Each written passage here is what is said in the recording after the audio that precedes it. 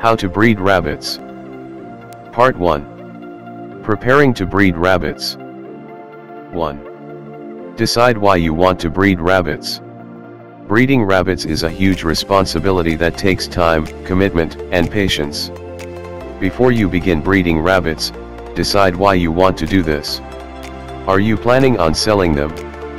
Do you want them as pets? Are you breeding them for meat?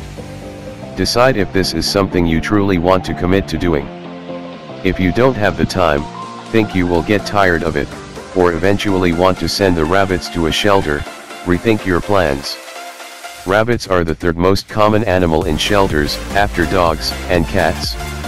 Other rabbits get released into the wild, where they die from predators, lack of care, or starvation. Only a small percentage of rabbits at pet stores find safe, loving owners. They may be sold to inexperienced owners who may accidentally kill them. Breeding rabbits won't turn a significant profit. Plus, there isn't a high demand for rabbits, especially as pets, because there are already so many pet rabbits trying to be sold. 2. Research available rabbit breeds. There are a wide variety of rabbit breeds available to home breeders. Before you choose a rabbit just because it is cute, be sure that it will fulfill your needs. Here is some basic information about several common rabbit breeds, but this list is by no means exhaustive. American. The American rabbit breed is a large-sized breed that is a good meat and fur breed.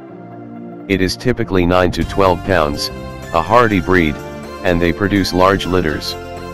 Angora. There are several types of Angora rabbits, including English, French, Giant, and Satin. These rabbits are typically bred for their wool. The wool is hand-spun into yarn, which is knitted into lightweight and soft garments.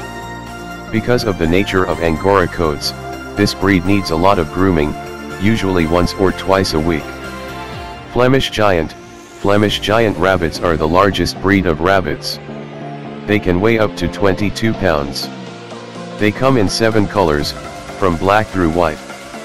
Flemish Giants were originally bred for meat and fur, but are now largely bred for show or as pets, as they are expensive to feed and have a very pleasant docile nature.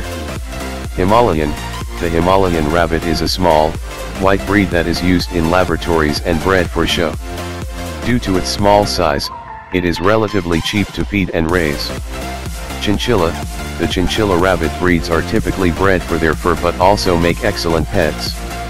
They are medium-sized, from 9 to 12 pounds, and have docile and curious personalities. Above all, however, their fur is their winning feature, as it is exceedingly soft and enjoyable to pet. 3.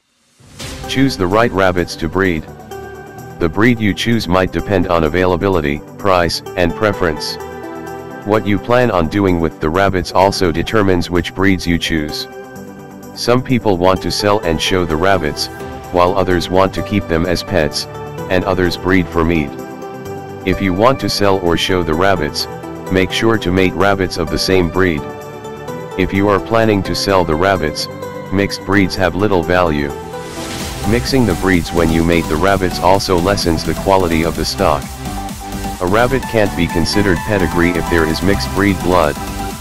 If you want the rabbits for meat or genetic experimentation, you can mix the breeds of rabbits. Never breed full siblings. You can breed half-siblings, father-daughters, mother-sons, cousins, and so on. Unless you have a lot of knowledge about genetics and inbreeding, try not to breed pairs that are too closely related. 4. Breed your rabbits at the proper age. You want to start breeding female rabbits, when they are reaching maturity. For small medium breeds, they can be bred at 6 to 7 months old. Larger breeds can be bred at 8 to 9 months. Bucks, male rabbits, are usually ready around 6 months old if a small breed, 7 months if medium, and 9 months for a large breed.